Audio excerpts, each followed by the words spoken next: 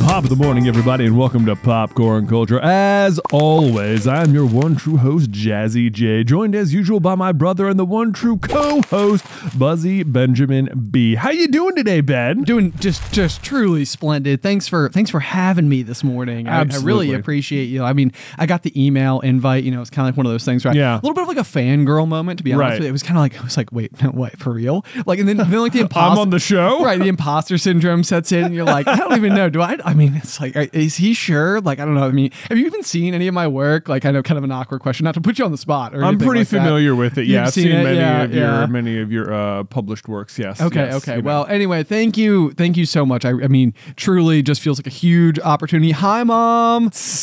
You know, to come on the show. So I'm super excited about it. Should be a lot of fun. Hopefully I'll have something that your listeners will find to be interesting today. Yeah, I hope so. So it may you might not be familiar. In case you're not as familiar with this show, you know, we occasionally, sometimes when we remember, we will kick things off with the corny joke. The corniest kinds of jokes. I know. Yeah. So you've got one? I've got one for you. All right, Are you ready? Hit me with it. All right. So it's more of like a well, you'll just see it. I just gotta say, it's so cool. It's like I've heard so many other corny jokes. Like listening to your the episodes. Like now I get to I'm here for one. So okay, lay it on me. All right. So a man walks into a bar and there's a bunch of meat hanging from the ceiling, and he asks the bartender, like, "Hey, what's the deal with all the meat up there?" And the bartender says, "Well, we just have a promotion here at the bar. Like if you can jump up and touch one of the meats up there, you get a free drink. But if not, you have to buy a drink for everybody here." And the guy looks up, looks back at the bartender and says, "What do you think? You want to go for it?" And he says, "The stakes are too high." That's so good. And what a good gimmick, though. I know, right? Like, oh my gosh, How often do you have to replace the meat?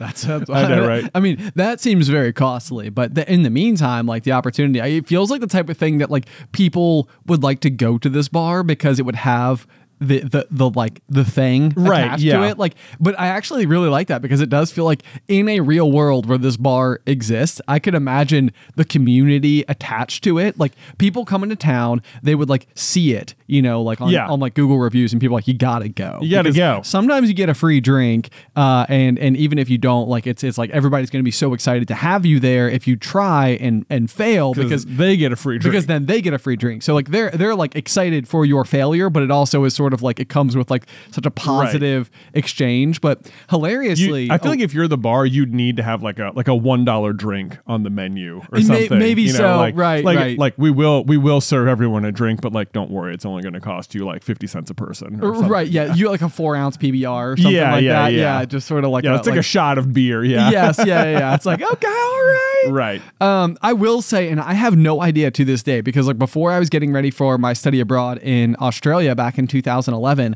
I remember like one of our professors was explaining to us this concept called a shout at like Australian bars. Okay. And if we have any like Aussie viewers, I would love to know whether or not like this is something that you've actually experienced in real life. But I feel like this is like one of those things where it could have been the case where, because Australia is, I mean, it's its own like unique culture from the United States, but like it's also similar in a lot of other ways as well. So I don't know if like they were trying to give us like some kind of like, here's a cultural thing about Australia that you could experience while you're down there.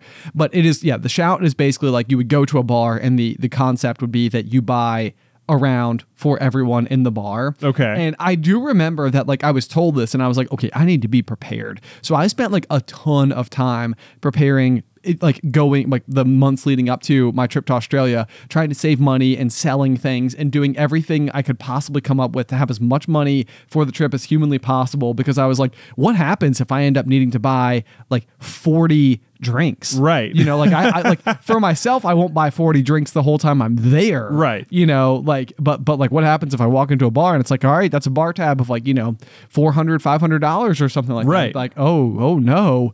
Okay. Like, you know, I want to go. I want to make sure I do right by the locals, you know, by the people who are here. But I'm also like terrified at the prospect of the expense. And then like we got there and like, at least from our experience, and it could have been the case we were just going to pure touristy bars, but it was not. It didn't come up anywhere. Like I didn't witness a shout. Well, that is interesting. That is such a fun thing to be like really concerned about. It feels like quicksand or something, like when you're a kid. Like, you grow up and you're like, quicksand, just like it's gonna be a problem when I'm older. Right. Like I'm gonna need to know how to deal with it. Like don't move, stand still, you know, whatever. But it's like that's not really a thing out in the wild. It's like you hear about it, but it's like it's not really out there. Like it does exist. It's not that it's non-existent, but like it's not like but yeah, is it really out there? I know. I mean, now I'm trying to remember if I've even told the story in the pop or if I just talked to the team about it here in the office. So it's like, stop me if I did. But somewhere along the way, somebody told me that like corn silos, like where they like store dried corn, like if you fall in, you can like sink down inside of it, and it can be incredibly you can dangerous. Like displace the like it's and you can't. I think it's the case. Like, you know, it's one of those things where it's like, could you swim in a pool full of Jello? Like would Jello react to swimming motions the same way that like water does? Like is that how being fully submerged? Because to the best of my understanding, corn is one of these things where it's like it's lightweight enough that you like drop into it, right? Because like there's enough. It's like it's not like you can't push against it like water because there is air between the kernels. Right. Yeah. But then like the edges of it are also smooth, that it's not like gravel either, where like if you were to land in it's not going to like catch on itself. Exactly. Either. Like there's not enough friction. So it's like it can be really dangerous. And I feel like somebody told me this once upon a time as well. And it was one of those things where it was like I immediately like sometimes I will like just have the resting fear that I will find myself atop a corn silo and somebody may just push me in, right? You know, and it's like Ben, you've never seen a corn, like, oh, not you've never seen a corn silo. You've never had to interact with one ever, right? And even if you did, chances are the person who's up there with you is also very aware of the attached dangers and doesn't have like, you know, isn't out to get you. Right. But in my head, I'm like, I'm this close to accidentally finding myself atop a corn silo with an enemy. I assume there's probably even like. I would bet that the modern corn silo also has like ladders on the inside for such occasions. Such occasions, it's like there's safety protocols. Like they know involved. it could happen. I do think this is a thing. I think you can drown in corn for sure. Don't say it is. I don't like it. No, I know. This is not the kind of corn culture we're trying to discuss here. Not what the original intent was. But so that's the other thing too. Yeah. So it's like where is quicksand and why is it there? I know. I would assume it has to be like on the. In like jungles, but I don't know if is that Jumanji the movie? It like could be infiltrating our brains. I know. I'm like this is where it shows up in like, you know, in movies and stuff, is in jungles like the Amazon rainforest. I'm not sure why there were, but then you have to ask yourself like, why is there a pit of sand in the middle of the jungle? And it's like, well, maybe quicksand is even the wrong word. It's just like really loose dirt that has just the right amount of water in it, so it feels as if, you know. Yeah, well, so this is just a quick Google search while we were talking. So, okay. Because I just wanted to know. It's like, so quicksand can be found all over the world, but is most common in the United States. So dang it. Oh, man. We're as close as possible. So suddenly the walk to my car seems a lot more dangerous. I know. It's like, there was a sketchy pothole. Yeah. We need to keep an eye on that one, give it a wide berth. Yeah. Most common in the United States near rivers and estuaries. It's especially prevalent in the marshy coasts of Florida and Carolinas. Of course it's in Florida. I know, yeah, right. Yeah. As well as the canyons of southern Utah, New Mexico, and northern Arizona. So, okay. So it's like one of those things where it's like, but it's interesting because there have actually been occasions where I've been like wading into a river to go like kayaking or canoeing or something like that. And you do occasionally find yourself inside of like gloop. Yeah. For lack of a better word. Yeah. Where it's like you step in and it's like, it's kind of mud, but you're sort of like knee deep before you know it. But also it's one of those things where it's like there is like a layer of clay. Yeah, you it's know, like a foot it's like it down. occurs to me that perhaps I have been in shallow quicksand before. Yeah, that's exactly it. It's Right. like, but like now that you start to think about it, it's kind of like, have I survived quicksand? Exactly, Like, I know, right? no, I mean, like a bunch of times. A bunch of times, you know, like ankle deep, shin deep quicksand. Pff, Right. Yeah. Yeah. You know? It kind of smells no awful. problem. Yeah. Right. Yeah. But you can see though where it would be like in those scenarios. I've also like been, you know, stepped in that consistency of stuff, and like you try and pull your foot out, and like, you know, you lose your shoe. You do, yeah. I Yeah. mean, it has like a suction to it, you know, that you Yeah. have to be highly aware of, or you know, I don't know, but yeah, it's funny to me because you're right. Like it is one of those things, and then even in my head, I'm like, wait, okay. But so where is quicksand and why is it there? And it's like in my head, I'm almost like maybe everything we've ever been told about quicksand is like largely not as like worrisome. Like even though it does exist, it almost never exists in the capacity you've seen it. Right. Like yeah. so like because what yeah, every time you see it, it is, you know, a giant pool of 20-foot quicksand, and it is trying to eat you. yes, And, yes, yeah. yeah. Like I mean, it seems like in There's certain- probably a snake in there too. Or Oh yeah, like it's just like yeah. So it's like even if you get out of the quicksand, the snake's gonna get you. It's Exactly, like, you're doomed. man, why are we providing people with nightmare fuel right now? I know, yeah. They're like, guys, come on, Guys. just trying to drive to work over here. Do you think like I think this was like specifically, it seems like quicksand was a real danger in a lot of like movies for millennials. Like I wonder if Gen Z people have like even any fear of quicksand at all. They're like, what are you guys? They're even like, talking about? what is Like, quicksand? I have to look this up now. Oh my God. No, this is what you guys were told was out there. Yeah, exactly. This is what we grew up afraid of, man. It is indeed. Yeah. But fortunately, so far, knock on wood, we've either Survived it. completely, conquered. Even is the word I was gonna Conquered go for. it, Yeah, right? Yeah. Spat in its face, Right, quicksand. right. Maybe that should be our new T-shirt campaign is proud survivor of quicksand. Probably. I mean, it's everywhere ish. Anyway, so there you go. But yeah, corn silos. Corn silos. Just for There whatever you go. reason. I mean, it's like sometimes I like will literally just be like sitting there and Alice would be like, "What are you thinking about?" And I'm like, "Do you really want to know?" Not corn silos. Why? It's great. I'm thinking about corn silos I'm thinking again. about again. Again, I just can't fear. get it out of my head. It does. I mean, it seems like if, you know, for something, especially because in my mind, and it probably isn't like popping corn like we would use for popcorn, but something Yeah. I love so dearly. Yeah. For it to turn on me like that and become dangerful. Yeah. I'm not a fan. No, I mean, I suppose. I mean, they must store the unpopped popcorn somewhere. Well, certainly they do. Right, yeah. It has to be somewhere before it goes in those containers. I know. Like, or does it? They just get it right out of the field, straight into the container. You know, I will tell you that at some point, I think this is even a thing that you can purchase, but they're like cube watermelons. And I think that they actually, they're like, So they don't roll. So they don't roll, Yeah. yeah. But I think it's I think they're very expensive Sure, because yeah, sure. the process is taking like an acrylic box so that the fruit as it grows is able to like fill like in morphs? the Yeah. box. Then you like crack the box open and you've got like a cube shaped watermelon. I feel like that this is another one of those things like where it was on like the news one night, you know, like the 5 o'clock like fluff piece is like, Yeah. could watermelons become in cubes? And I think it was like, yeah, it's like, so they don't roll and they can be like packed more neatly and stuff like that. Right. But it's like, it seems like it's never really caught on as anything more than like a novelty. Yeah. But I'd like to have one someday. A square watermelon. A cube. It feels like under those growing conditions, it just feels like it's not as healthy for the plant. It does feel Which- like it's not as healthy for the plant, which seems like it would yield a less tasty Flavor, yeah. Right. Speaking of fruits, Yeah. I noticed on the show notes that you had something here, Oh. and I was blown away because as I was scrolling through what your notes were, I was like, wait a second, okay, what is happening right now that this has happened to both of us? Oh. I'll let you lead because you included the thing first. Okay. About the bananas? About the bananas. About the bananas. Okay, I'm curious what happened to you with bananas. Well, it's I But- mean, yeah, I there's a piece of me that feels like it's going to be the same story, but you let me know. Okay. Yeah, maybe it is. These were all my the other day I was like literally like typing I was like vomiting all of these notes onto like just a note on my phone. Yeah. Because I was like, I don't want to forget it all.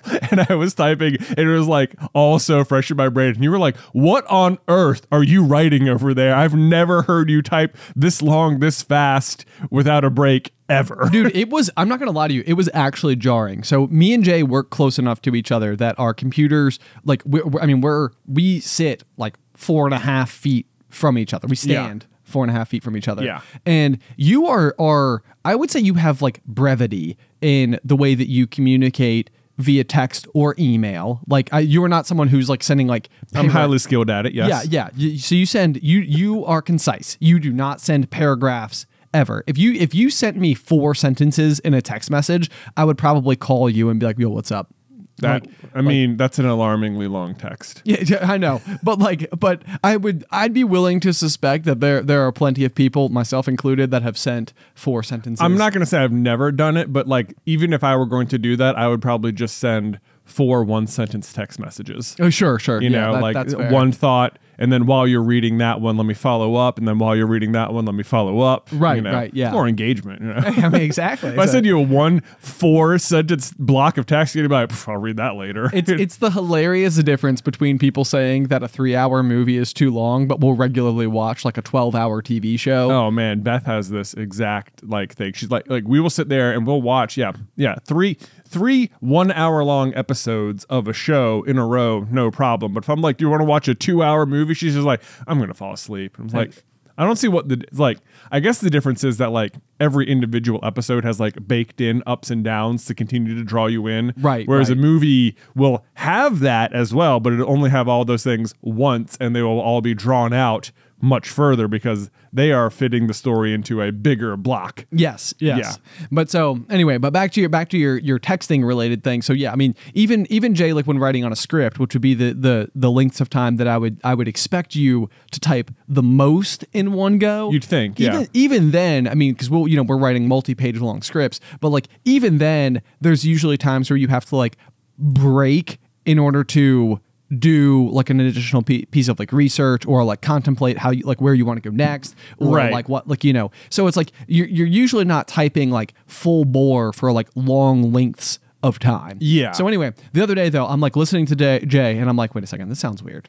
This sounds really weird. And then like I'm stopping what I'm doing. I'm like, yo, what's going on over there? So apparently this is that. This is that. I'm about to find out. Okay, yeah, you can find out the story I was typing. So basically, this was like almost like over a week ago now. But we were the setting is we're about to sit down for dinner. Yeah. Right.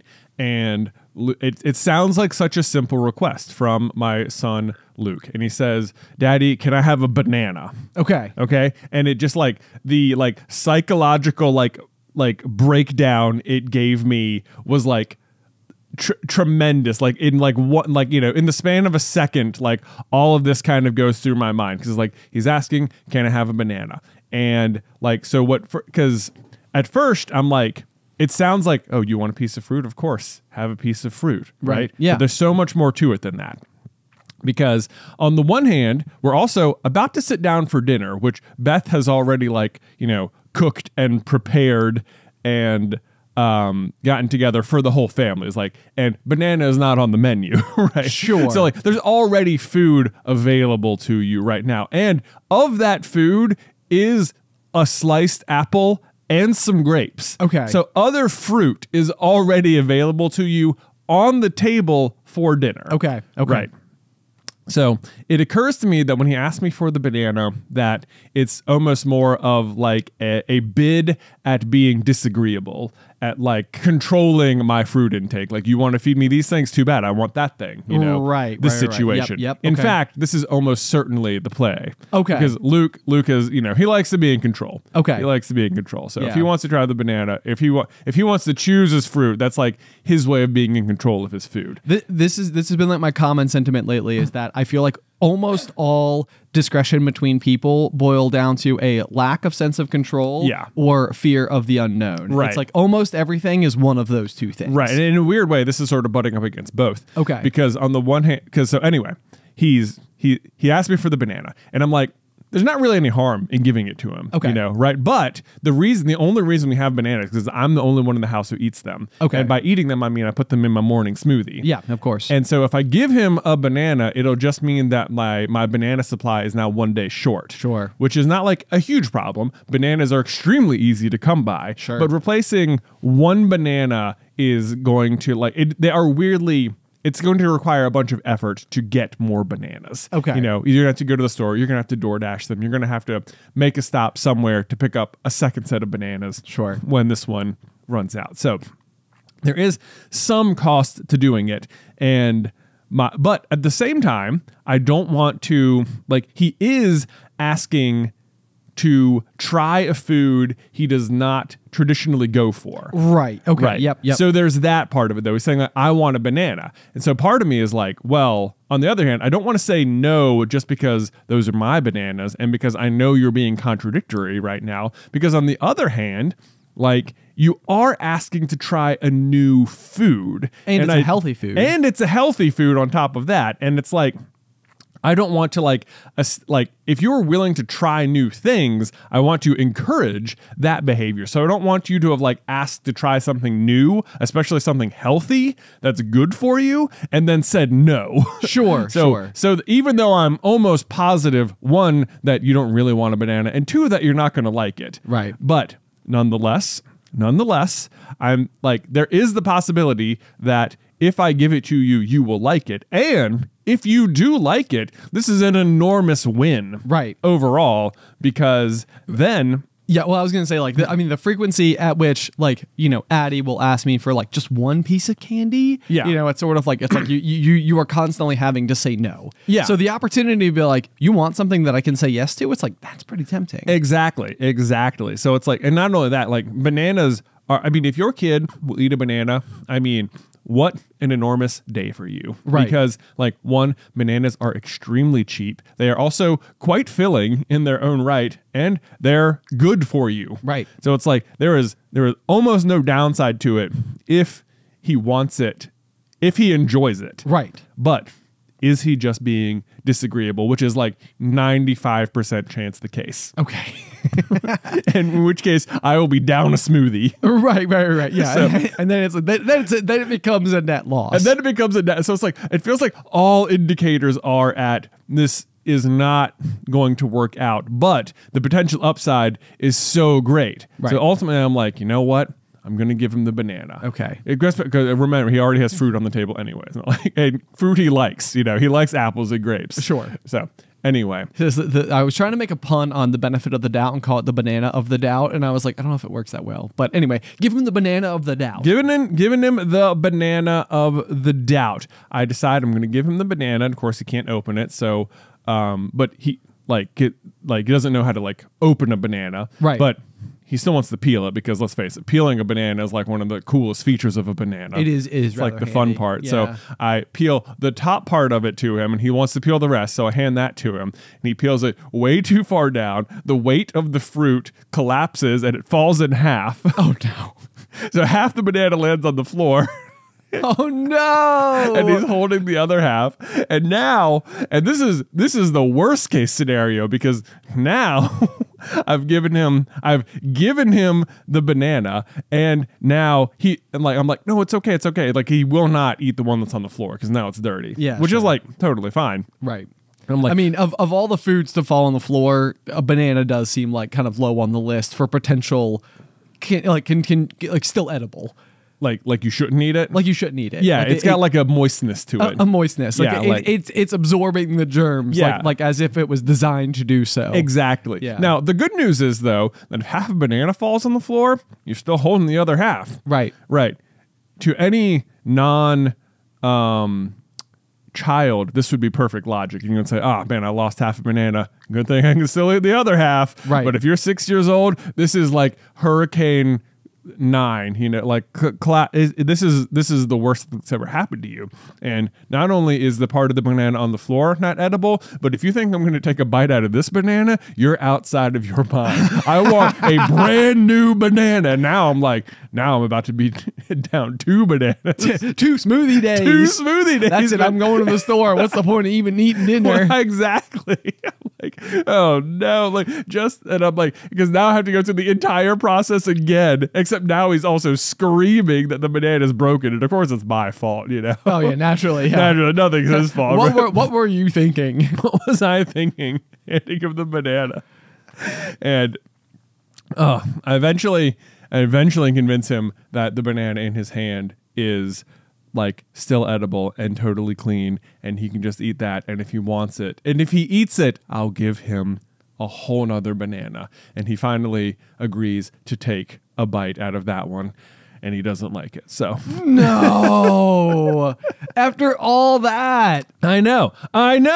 oh my gosh, man. So you're down 2 bananas, and I did save the other one. Oh, you did. You did. Okay. Okay. I That's did. good. I did manage to convince him to try the half that was left in his hand. Okay. I was gonna say, one of my pro tips when it comes to bananas is that when they do become like a little bit like overripe, is usually not a bad opportunity to like peel them and then freeze them and then put those bananas into your smoothie, because then it's like a instead of using like ice, you've got your frozen banana which serves as the ice. It serves as the ice, and I have done this, and like if bananas go too bad, like I will do this instead of like just tossing them. Sure. Obviously. But I have found that the overall smoothie is a lot worse if you use frozen bananas, just because like a regular banana or frozen banana is way like it makes it a lot thicker.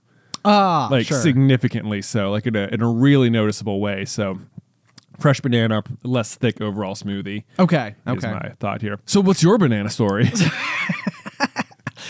Well, I have to tell you that my banana story didn't cause me to write like a full length, 50,000 word essay. Yeah. However, I got a text from Alice yesterday, and so like I said, I mean, Addie definitely. I think it's probably a little bit of like the same control thing, but like she will ask me in particular for food a lot, like so often, to the point where Alice is definitely like, Ben, you need to like not permit her. Like she needs to have very, very specific and designated like snack times, because otherwise she is just going to always be snacking, and it's going to become a problem. But my major exception to this is that pretty much for years now, she has been a huge fan of like apples. Yeah. And so it's always like one of those things where she's like, can I have an apple? And it's like, oh, of course you can. Like you can always have an apple. So it ends up working out quite well, because I don't ever mind giving it to her. But so then one of the big things as well though is similarly, like, if she asks for just depending on what she asks for, there's always that possibility that she might end up not actually liking it, and then you've gone through and like made like a can of soup or whatever, and she eats none of it, and you're like, oh, well, now either I'm going to eat this can of soup or it's just going to go to waste, and that feels like inherently you try not to waste anything ever. So Allie, this is the problem. I will make the kids stuff, and it's like, well, I don't want it to go to waste, so I'll eat it, and then it's like, now I feel worse about myself. Yeah, exactly. So, but anyway, so Allie just texted me yesterday, and she's like, Ben, you were not going to believe this. And I'm like, what's going on? She's like, okay, Addie just asked for a banana. And I'm like, whoa, no way. And she's like, no, it gets even better. She ate the whole thing. Oh. And I was like, what? Oh. You're joshing me right now. And she wasn't even joshing me at all. She was straight for cereal. That is awesome. Which hilariously is something else she occasionally requests. But so then this morning, it was really funny because she was eating a banana, and she could tell I was really excited that she was eating a banana. And I was like, Addie, that's so great. And she's like, Daddy, want a bite? And so then she brings it over, and I took a bite. But then sort of back to closer to your story, the bite that I took was too irregular and caused the top of the banana to no longer be flat. How dare you? And I know. So then I was like, okay, so now whenever Addie is eating a banana and she offers me some of her banana, I have to take a very, very specific and careful kind of bite in order to, leave her with a banana related situation that she's comfortable with. Right, exactly. Yeah. So anyway, mine was a lot shorter, but when you said that what went through my head was, I was like, I wonder if something is happening inside of like the zeitgeist of small children right now, like where like Miss Rachel or something is like doing banana like snacking, and I'm like, bananas are hot, man. Bananas are in. I was like, what is going on? Is it like on their For You page or something? No. Like bananas, the avocados of the day. Banana toast. It's incoming. It's incoming. Actually, that doesn't sound so bad. You get something like a sweet and salty. Yeah, I'm You do bananas on like French toast, no problem. Yeah. Now I'm trying to think. Salty bananas. Is that the most horrifying thought imaginable? This is like, I mean, I'm sure we're sitting here like bananas on toast. Like, it's kind of weird, but I'm sure this is exactly what everyone was like with like avocados on toast. What's wrong with them? I know. Yeah. I mean, it's like I've said before, but I feel like avocados are largely like, they're almost like without flavor. So they are just a vehicle for carrying like a little bit of like salt and pepper on top. In which case it's just like, it's like having thick, flavorless butter. That's green. Yeah. Yeah, exactly right. Avocado toast. Yeah. Delicious. Exactly. Who knew? It's so good. Banana toast. Coming soon. Coming soon.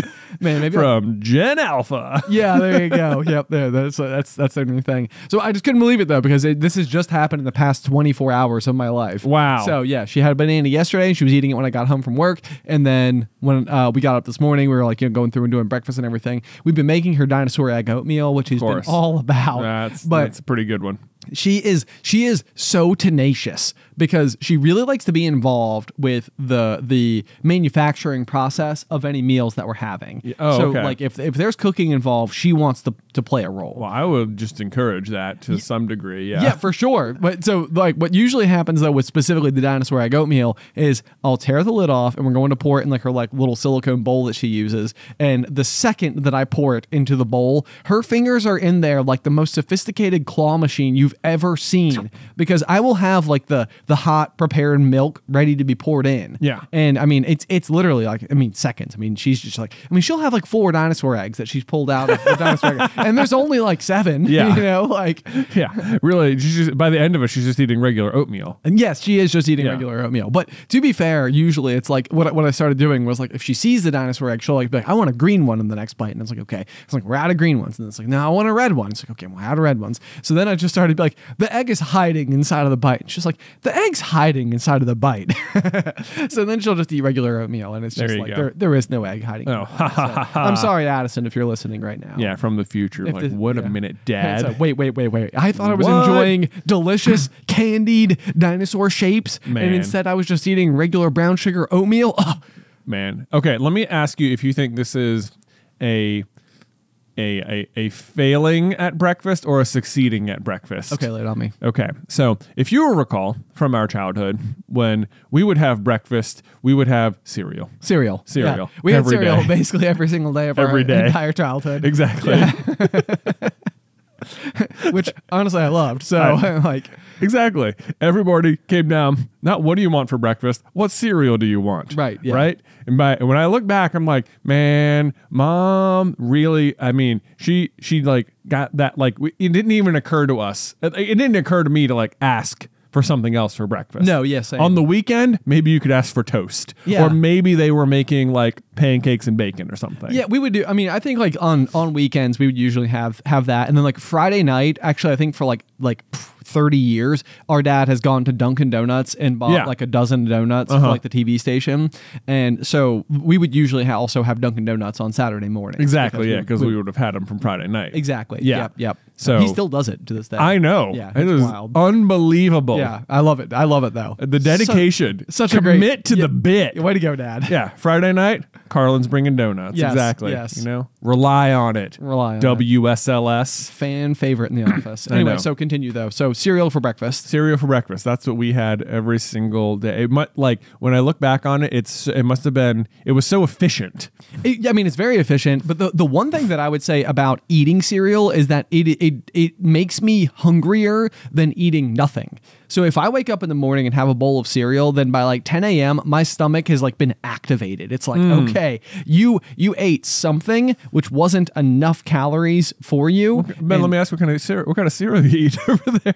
I'm not eating Raisin Bran, I'll tell you that much. Well, maybe that's your problem. For free. I don't know. No, I'm having smoothies for breakfast right now, so you're good. So I'm good. I'm not going. But when I do have cereal, it is Raisin Bran. Yeah, I know it also, is. you could eat more cereal. Anyway, that's not the point. Okay. The genius behind the way Mom had it set up is that everyone knew that what was for breakfast. Okay. You know? Yeah. So on the other hand, for my kids this morning, it is like on a case-by-case basis what each child wants for breakfast. Oh, dear. You know what I mean? Yeah. So, that sounds challenging. Yes. So like this morning, I had to make ham sandwiches for Luke, cereal for Nick, and sausage for Nate. Wow. And I made them all. You're going all out, man. I'm very impressed. Thank you. It's just like, and I can usually, most days, I can get Nick and Nate both on cereal. I was surprised Nate went for the sausage today. Okay. And because normally I try and phrase it like this, I'm like, you guys want some cereal? I shouldn't even say that. I should say, what cereal do you want for breakfast? Yeah. This is the phrasing problem. I know, yeah. Not It's like, do you want cereal? Right. What cereal do you want? Summon your inner hour mom. I know, Yeah. yes. Do that.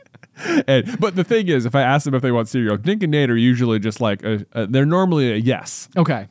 And they'll go for it. Luke won't because I suggested it. You know, like that. As going back to the banana thing, it's like he needs to be in control of the situation. Yeah, like that's more of like a game of chess. Yeah, you know. exactly. So it's like, Jay, you should be treating morning breakfast routine more like how you treat like a collective game of Mario Party. Exactly. Yeah. It's right. sort of like, okay, they think I'm going to go left up here, so I'm going to go right. I'm going instead. right. Yeah. What are you doing? You Yeah. think? Yeah. Steal a star, man. Exactly. Well, we've gotten the ham sandwich is pretty much Luke's go-to breakfast thing. Okay. Most days. A ham sandwich. Well, I say ham sandwich. It's like the Hawaiian rolls. You Oh know? yeah, those are delicious. Yeah. So it's the Hawaiian rolls with just like a piece of a piece of deli ham on Okay. it, and then I'll microwave it for like 15 seconds. So for a while, he also wanted ranch and mustard on them. He's off that. Have you considered opening a breakfast establishment? No. Jay's famous ham biscuits. That's right. Jay's famous ham biscuits. They're from the microwave. From the microwave. That's right. Oh man, so that's so Luke normally has his little, but yeah, today I had to make all three different things. Fortunately, it was pizza day at lunch, so Luke was just buying. Okay. Didn't have to pack lunch this morning. There you go. And I'm also recovering from norovirus as we speak, which hit my family hard this past weekend. It is so rough. I mean, it's like any kind of sick that you're ever feeling is always the worst, but stomach sick I do think is the worst. Oh my gosh. I was having this thought this weekend. I was like, I remembered back over Christmas break when we were all suffering from COVID, and it was like, oh my gosh, you know what's the worst? Headaches and fevers. Headaches and fevers are the absolute worst possible you can feel. And then this weekend, I was like, you know what's really the worst? Nausea. Nausea is the worst you could feel. Nausea is the worst you can feel. And then it was like, terrible. you know what's the worst? Bowel movements. Bowel movements are the worst you can feel. Just like whatever you're currently suffering from, that's probably the worst you could feel. Like, I don't know, I'm gonna make it. Like that was a slow burn. My laugh became more laughter as I was laughing. Oh my gosh. Oh, it has been a man. really long weekend at my house in those regards. I am very sorry about that, and I know that I know that's been very difficult, and it's like such an uphill battle. And then the other thing about it is that you and I both, because Beth and Alice are going to our cousin's bridal shower in New York State this upcoming weekend. It means that both me and you are on solo dad duties starting Friday through end of day Monday. So we've got like big parent weekends ahead. We sure do. Where's your mind at? What is your strategy going into the big game, as it were? I know. So there's a matter of trying to figure out if how part of it's figuring out will I be coming into work, or are these work from home days? Can someone come? Do I need to I obviously have to take everyone to school in the morning. Sure. But then is there someone could pick them up in the afternoon, and I'll just they can watch them in the afternoon or something. So I'm sort of working out, or do I just need to just work from home? Is it too much to try and coordinate this with other people? Because the main person I would normally ask is Mom, and she'll be gone, obviously, per the same trip. Yeah, she's part of the convoy. So there's that. And then the area of the afternoon is around 2 o'clock or so, which is typically when Dad goes into work. Right. So it doesn't seem like he's a great option there. And then there's I could probably get Beth's parents in on it, but her mom still works, and then it's just her dad. So maybe he'd be up for it. We'll see. Maybe he doesn't want to spend his afternoon in retirement doing this, though. I don't know. In my mind, I'm like, we are like 2.5 days from this being our reality. Yeah. To be sorting through the logistics. So it sounds like you're going to be working from home is what I feel like will happen. You already have these logistics sorted out? I have the logistics sorted out. Yeah, okay. I'm covered. I'm covered for Friday and Monday. But then all day Saturday, all day Sunday, I'm going to be, me and Addie are just going to go on adventures and stuff. Okay. What kind of adventures are you going to go on? I'm not sure. I'm thinking trampoline park. That sounds fun. Seems like a good place to go. Yeah. Okay. So I mean, I feel like the last time we went, somehow me and you both ended up being on the phone the entire time that we were at the trampoline park, and it was like one of those parenting moments where I was like, oh no, it's like you see it happen in the TV shows and the movies, and there's like that classic parent who's like pulled away from like the birthday party to have to go and do like a work related thing, and I was like, oh my gosh, this is us right now. Like we're the people standing in the corner on our cell phones looking at each other. I know. But otherwise, Addie had an absolute blast, so I was thinking that'd be like a good opportunity. That is a good one. I am having so much fun right now because Addie is like slowly but surely aging into the ability to like go and do like activities like that. Yeah. Whereas before, it's like you go into the weekends and it's sort of like, okay, we're going to sit and play with magna tiles, which honestly are super fun. In case you've never played with magna tiles before. That's almost all I do. Yeah, I feel like it's like one of those toys where it's like maybe adults should just have more magna tiles as well, because it's almost like it's like Legos, but or Lego. I feel like I'm trying to get better at not pluralifying Lego. Yeah. Because it's just Lego. Right. But I feel like there is something extremely satisfying about the ease of building a structure that you then get to just like demolish. Right. And it's like no problem. There's no love lost over it. You're not like, oh man. Oh, you'd think that. There's plenty of love lost over destroyed magna tile buildings at my house. Oh, well, usually for me, it's just like I'm trying to build a tower as fast as I can, and Addie is trying to watch and wait for it to be to reach its critical mass, as it were, before she goes into full Godzilla mode, and just annihilates it. Right. Yeah. It was the goal. Oh, maybe I should just introduce this. Just build stuff for the sake of destroying. Exactly. Yeah. So, but like. Yeah. Well, I'd say a lot of what happens is that you don't have to deal with like the sibling aspect of it where this is true. This is true. someone is really focused on building something else and someone else is focused on ruining their day. It takes one person didn't get to control the outcome and the other person definitely did. Exactly.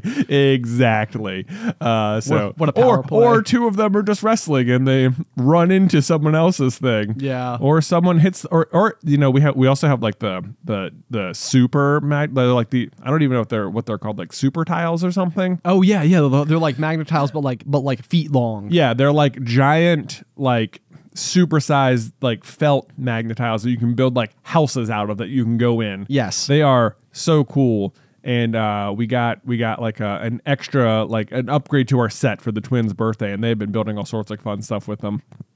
And that's really cool. But sometimes because they can be inside them, like, you can build like tunnels and stuff, but there's always like that like one tile where like just playing in it normal, if someone like elbows the wrong tile on the side and then like lodges it free, like it could start a domino effect that the whole thing comes tumbling down, and then it's just like everyone was having fun and all of a sudden a complete accident, it's chaos, and it's like, oh no. And it's like, I so understand. And it's like everyone's mad at that kid. And it's right. I understand why you're mad at them, and I also understand that it was a complete accident, and also it's pretty easy to rebuild. So let's focus on that. Let's do that. Right. Yeah. Big intent versus impact situation. Exactly. Going on there. Right. Yeah. It's like no one meant to do anything. Man, but yeah, magna tiles, super good toy. They are indeed, yeah. So looking forward to a big weekend of construction. Oh yeah, there's going to be a lot of that. Weirdly, in my head, one of the things I have been trying to determine whether or not I will be capable of working on is the garden. Oh yeah, okay. Yeah, I'm like. we are at that time of year again. It is like that time of year where like I want to work on it at some point, and I know that working on it will involve like probably renting or borrowing some sort of like rototiller type situation just to like junk up all the weeds and get them out of there. Get them out of there. Retill the land, put down some new topsoil and stuff like that. And it's like I feel like it's the right time of year. What I feel like I am like, I keep thinking about like wondering like, can I do it this weekend? And I'm like, it'll just be me and the kids. And I'm like, could I do it anyway? Like, how much harder will it make it? Or will it be like, yeah, you guys just play over there and I'll be over here? Or, you know, like part of me thinks it's doable and part of me thinks I'm crazy for even considering it. No, I know exactly where you're coming from because I just had an instance a couple weekends ago where I was needing to mow the lawn really for the first time because I was having everybody over for like Easter Sunday. And so I'm like out there mowing the lawn. It was kind of a similar instance where like Alice was also trying to like prepare the house. And so we had like all of our doors open. So like Addie could like freely roam from like pretty much anywhere. I mean, she could go in and out of the house, and because our whole yard is fenced in, she could just sort of like, you know, go back and forth. So at one point in time, it was actually quite adorable, but then I was also like worried about the safety of the situation. Yeah. But she comes over, she sees I'm mowing the lawn. She's very interested in the fact that I'm mowing the lawn. It's way more interesting than like the vacuum cleaner that's running inside of the house. Yeah. So she just comes over and reaches up and holds my hand. And so I got like my headphones on and everything, and I'm like in the zone, like mowing. So she just holds my hand and we go back and forth and we're mowing the lawn, like literally half of my lawn. I'm just holding onto the mower with one hand and holding her hand with the other. So if at any point in time anybody walked by, they would have just seen this grown man holding a 2.5-year-old hand. Adorable. Yeah. So it was extremely cute, but it was also, I was like, I'm moving something that by design is a fan where the blade is a sharp steel blade. Yeah. You know, it's like, you know, I worried that like if something like kicked out or anything like that, I was like, okay, could this be dangerous? So maybe a tad bit, but she, I think, very much enjoyed getting to go and do yard work. Yeah, well, yeah. Hopefully that sticks with her, and then at some point she'll just be like, "Dad, can I mow the lawn?" And be like, "Of course, you definitely can mow the lawn." Yes. You know what? Maybe if you know what, you can pay me if you give me $5, you can mow the lawn. That's it. You have to rent the lawnmower. You can rent the lawnmower from me. Yeah. I love it. That would be the greatest con of all time. That would be like the ultimate like millennial, like no matter what, mowing the lawn comes with $5. No matter what. Because like when we were kids, it's like, all right, I'll pay you $5 to mow the lawn. It's like, deal. Yeah. And then like we grow up to be parents who charge our kids $5 to mow the lawn. Yeah.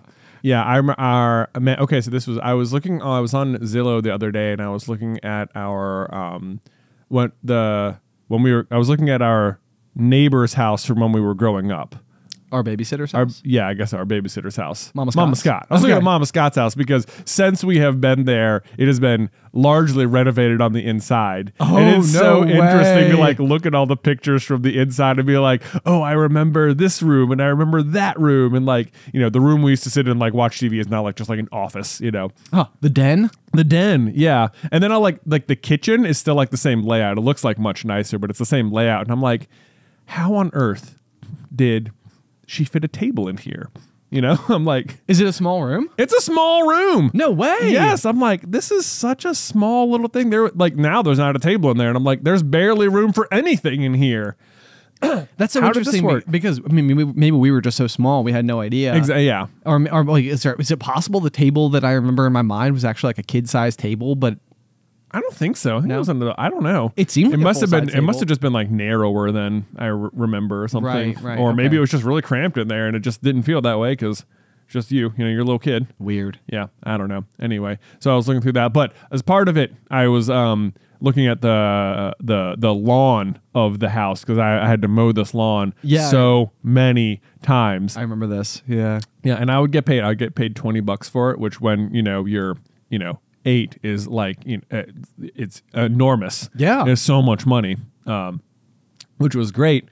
But I was looking at it and I was like trying to think, like as a kid, it felt like it was so big and it was such a massive thing. And I was looking at it over the weekend and I decided that it is so big. Oh, really? It is just like, there is so much grass. No, okay. I was like 100%. I know where this is going. It's going to be like we used to be able to like throw the frisbee, from one end to the other. It's like because it was like 20 feet. Yeah. It's like it was a small flat backyard, but no, it was big. It's a big yard. It's a big yard. Okay. Big yard. Yes. Okay. Yeah. Big area for. I'm like, it's $20. I was still pretty happy with the $20. I mean, adjusted for inflation, it was probably more like 47. So probably something like that. Not so bad. These days, I'd be expecting like 70 or something. Whoa. I don't know. No, probably not. You should go down and offer. Yeah, go down and offer and be Yeah. like, hey, you know what? I have some experience with this yard. I have a lot of experience with this yard. This yard in particular. You want to see my resume? Yeah. Yeah, I've cut some grass here. Yeah. Okay. Yeah, okay. I know what I'm doing. I know that one spot. You know, right where the roots. Mm-hmm. Right. Mm-hmm. Yeah. So you get rid of the bushes. That was a good call. That was nice, smart. In the way. In the way. Yeah, very good. Kept the gravel driveway. Don't know why. How about that? No one has fixed the gravel driveway yet. It's still there. Still there. Man, too expensive to pave, I guess. I guess so. Transition. Okay, Jay. So from mowing the lawn to a potentially deep thought question. Oh, okay. Yeah. Well, I don't even know if it's a deep thought. It's an interesting. I was driving the other day, and this thought scrolled through my brain, and I was like, okay, that's kind of interesting. Like, I wonder if that's a thing. And I was like, if anything, if it was a thing, it's oddly comforting to me. And then I was like, I should bring this up on the pop. And then the more I thought about it, the more I was like, I like that it's comforting to me. I fear that it will not be comforting to others. Okay. And so I think that was, let me preface with my hesitation. And it's more of a question. I wouldn't say that this is like, this is not me saying like, here is my ingrained observation of the world. I think this is the thing. But because it brought me comfort, it is the type of thing where I'm like, okay, maybe I want to present it. So the question is your faith in humanity as a whole a reflection of your own self-image?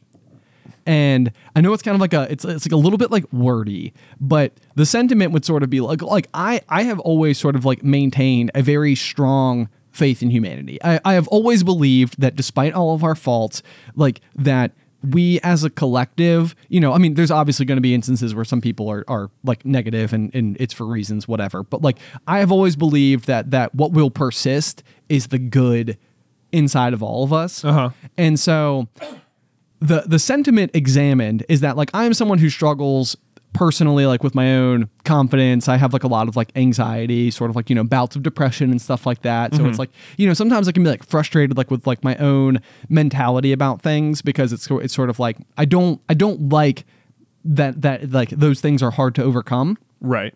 But then I was like, okay, if I have a lot of positive faith in humanity, and that's me assuming that the rest of the world is like me, then it's kind of like, maybe that's not the worst thing in the world, and maybe that makes me feel better about how I actually view myself. Do you follow the logic? I think so.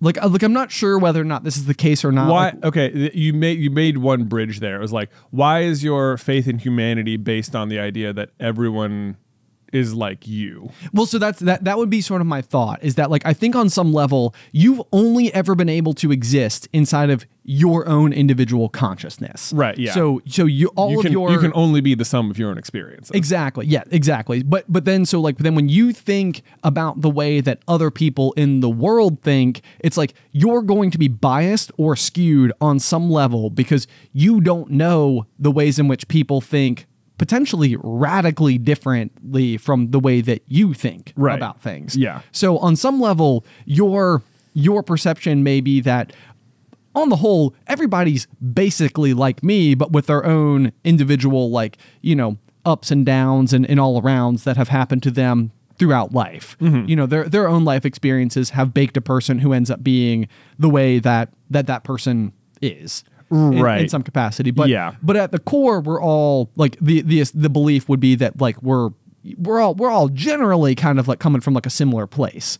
Would be the extrapolation. So like, you know, if you're attempting to think about society as a whole, you think that there are other people out there, or that all other people are in some way, shape, or form kind of like you. Okay. That would be my thought or belief. And for the purposes of this particular observation. So it's sort of like, okay, if I think everybody's like me and I have faith in humanity, then maybe that means I have faith in myself. Okay. More than I would normally like be able to say out loud. Okay. You know, it's like my own thoughts, my own self-doubt would lead me to believe that maybe my faith in myself is not very high. Right, I see. However, it's like, but if everybody's like me and I feel good about everybody else, then maybe that says something good about how I actually feel about myself. Oh, this is so interesting, because when I read this in the show notes, it felt very much like the variable. It's like you've solved the problem with yourself as the variable rather than like humanity.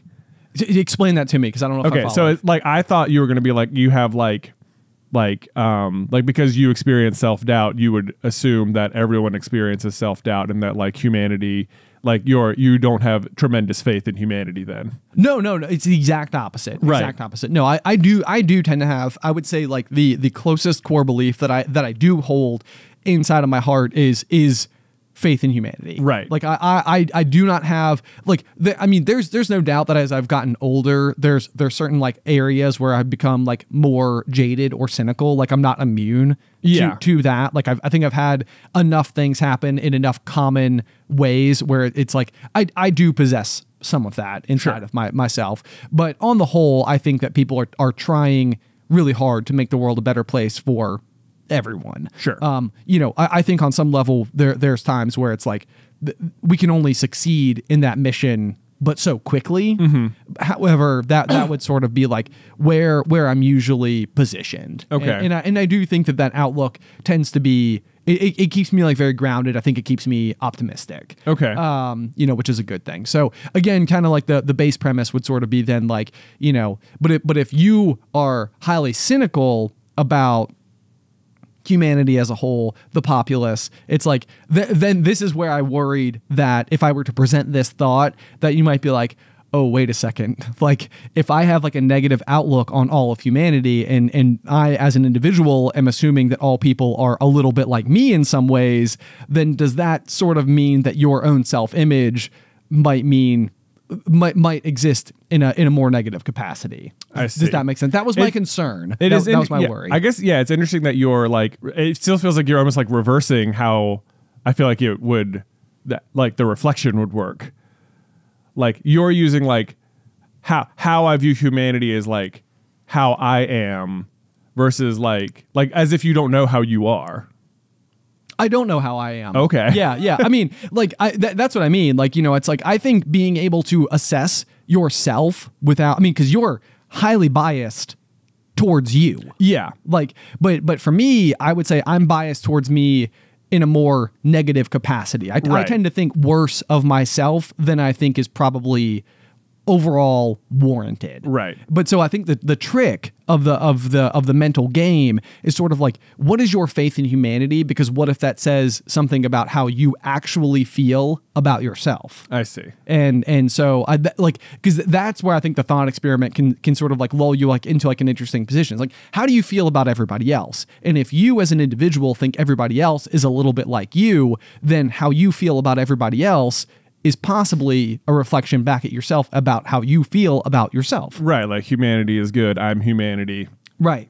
Yeah. I'm good. I am good. Yeah. Right. Yeah, exactly. Yeah. So there's that. But then the flip side, like, I mean, I know that it is not like an uncommon belief to have cynicism towards humanity as a whole. Sure. I mean, there are bad parts of it. There are dark corners. Like, I'm not sure I consider humanity as a whole that often. Do you not? Not really. No. I think about it literally every single day. Yeah, I know. It's probably like one of my favorite things to contemplate because it's like it's so everywhere. It's all the time and always. I mean, it is all the time and always for sure. Yeah. It's just like I don't know if like humanity as a whole has like a hive mind collective goal that they're working towards or something. No, definitely You not. know? Yeah, no, I do not think we have a hive mind. Yeah. Not in any way. Certainly shape, or not. form. Yeah. I'm not sure I think there's a collective goal that everyone's working towards. You don't. Not necessarily. No. Oh, interesting. No. Okay. Like not that I even think it's the same goal. Like Right. I think that like lots of people are like if you imagine it like a sphere and everybody's trying to like push the outside edges of the sphere, all of the edges, you know, are being pushed off in a million different directions in a myriad of different like, you know, degrees and stuff like that. But everybody is like attempting. Well, I mean, like I would say that is like the overall sentiment of like progress in general. Towards what though? Towards like greaterness, like more safety, more comfort, more health, more access to resources, that type of thing. Okay. That would be my belief that like that is what we're attempting to create. Right. So like the goal of like everyone's on like everyone like so like everyone is their own person with their own goals and their own cultures and stuff, but like we, the entirety of Team Human, are working towards something. Yeah. Right. Yes. Which is the continued survival of Team Human. Yes. Right. Yes. Okay. Sure. But you do or do not think that? I mean, I think everyone's trying to work on like the continued survival of the human race. Sure. Yeah. But like, I think that's like an innate instinct born into every species ever. Right. Yeah. I mean, yes, survival is at the core of all species, but we are more intelligent than all other species. Oh yeah, we're crushing it. There's no doubt. Yeah, we're way better at it. Yes, we've been able to build tools and such. Yeah. There's no doubt. But so I don't know. I mean, that's like whether or not it's sort of like I think like in the age of innovation, for example, it's sort of like how can we create like more comfort for ourselves or like lessen the tasks that we are required to do at home that are like otherwise cumbersome or distract us from like our pursuits and stuff like that. It's like we've been able to like create a lot of those things, and then in doing that, it sort of like creates other problems. But then I would also say that I think that humanity like sees those other problems, and then we're like, okay, let's go and try to fix those problems so that like we can continue to expand in this exact same way, but do it like responsibly. And that's the thing, is that like I think every action has a reaction, and I think that we always see the reactions, then we work to solve the reactions so that we can continue to create new actions. Sure. So that would be the belief. Right. I mean, that all makes sense. Yes, I agree. I'm so curious because like as I'm like looking at you, I feel like I can like see your pulse rise, and I can like you almost seem like visibly like upset. I'm certainly not like upset. I'm just like, it's like there's like a I think when I feel like when I talk to people about this, it's like what are we as humanity doing? It's like we, me and you in this room, like nothing, like what are you doing to like, I don't know. Like so I think that like maybe I mean, if I'm understanding correctly, the question might be like on a very granular level, like each individual person right is probably not out there necessarily with this like active pursuit as the fundamental objective of their existence. Right. But I do think that like on the whole, like those, I mean, and so maybe it's the case that like it's like someone somewhere will always like rise to the occasion, even if it's not every single person inside of every single society all doing that particular thing. Right. And so maybe what's happening is you have pioneers in any one area who are attempting to go and do that and like then like lift the opportunities and abilities for all other people. Sure. Yeah. I mean, I think that absolutely is true. I think you're right. Like people will, like if there's a problem, large groups of people will identify it, and then like it will eventually get solved by people working on it. Yes. Yeah. Yeah. Like problems will like create opportunities for people to solve them. Right, exactly. And I mean, I think that this is sort of like the underlying spirit of like every like superhero story that you've ever seen is that usually the underlying objective is to make it such that like people are allowed to continue to live like a happy, healthful existence. Right. So it's like you go and you save the world, not necessarily because saving the world will like reduce all conflict to zero, but it allows that conflict to exist in a way that hopefully is moving all of us, all of society, all of humanity in a positive direction. Sure. And that's the reason that it's worth preserving. Yeah, absolutely. Okay. So I think we're on the same page. I think so. Maybe poorly communicated. Okay. We'll go with that. But otherwise, yeah. I mean, I don't know. That's something I'd be very curious about to like lob out to the community to kind of get like their feedback. Like is this something like, do you feel like there's any world where your faith in humanity could reflect back upon yourself? Because this was sort of like the thought that scrolled through, like I said, I mean, and I think it brought me some comfort, but then I also worried that it could bring some discomfort as well. So that's sort of where it's like, what's the feedback there? What are your thoughts? Right.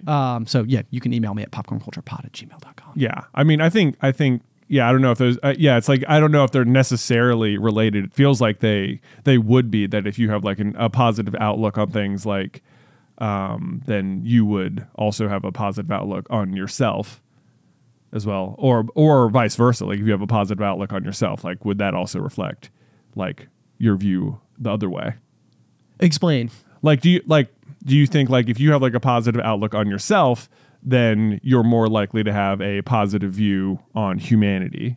Well, so that's sort of like where I'd be coming from, is that like I think that it is the perception of my own self that I struggle with more. Right. Like I struggle to know how to perceive myself. So I think that like what I'm using is the example of sort of like look at the reflection out there in the world and see what's coming back to you. And if you feel good about what comes back, then maybe that's you projecting out into the world, letting it bounce off of everything, and then like when the signals come back to you, you can interpret what you're seeing. Okay. You know, which would be, you know, like I don't know, that's how I would be looking at it. Okay. Yeah. Okay. That's so interesting that you don't have like that you don't feel like you have like a good perception of yourself then. Yeah, no, I don't. Not at all. I mean, that's the challenge is that like I think it's hard to know the perception of yourself. Like, right. because it is so like, well, maybe perception is the wrong word. It's difficult to know how you're perceived by other people, right. But like, it's not necessarily hard to know how you perceive yourself. That is what I do think is difficult. Okay. To know how to perceive myself. Okay. Yeah. And maybe that is more, again, you know, more specific to me. And my belief would be that more people also feel this way. But that's the exact sentiment that I'm working off of here. It's like, because I feel this way, I assume other people feel this way, but maybe that's also inaccurate. Okay. You know, like in the same way that maybe like your key objective is not like, I don't wake up every day thinking about like, oh, how am I going to make the world a better place today or something like that. And it's like, I don't think anybody feels that way, but like that could be you assuming other people also share your sentiment. Right. You know, and it's like, but that may not be the case. Well, yeah, I mean, I don't think, yeah, I mean, I don't necessarily roll out of bed like, how am I going to make the world a better place today? Right. Necessarily. I'm like, you know, how am I going to continue to, you know, provide for my family and entertain our audiences and, you know, provide, you know, for our staff and stuff like that. Right.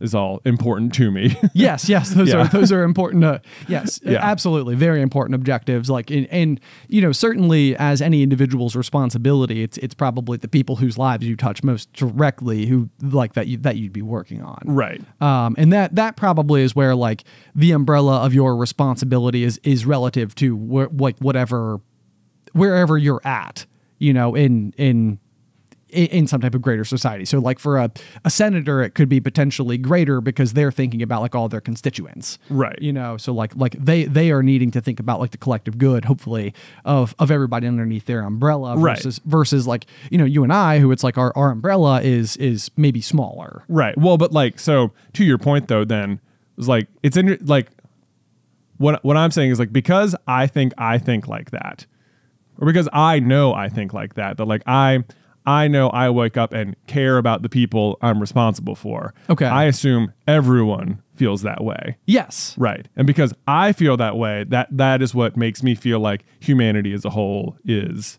a good thing. Yeah. Okay. Right. So I'm not using my feeling of how everyone else is to inform myself. I'm using how I feel to inform how I feel about everyone else. Okay. So I think it's you're doing the same thing, but basically in reverse. Right. But I think it probably means you have a greater sense of self than I do. Sure. Which would not wholly surprise me. Yeah. I think it's something that and not that says more about me than it says anything about you. I think it's something I just struggle with as an individual. Sure. So okay. That would be the question then, is like, is there relatability to this or is it just me? Yeah.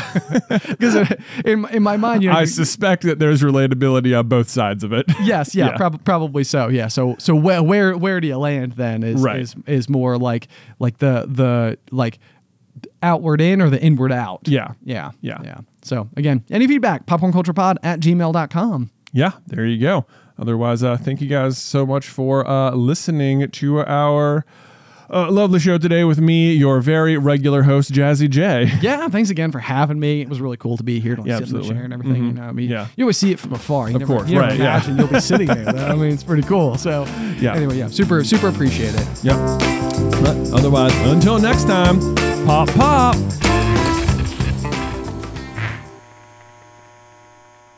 Today's episode was edited by Isybelle Christley. Vaishon Brandon does our art. Catherine Stein is our production manager, and the show is hosted by me and Jonathan Carlin.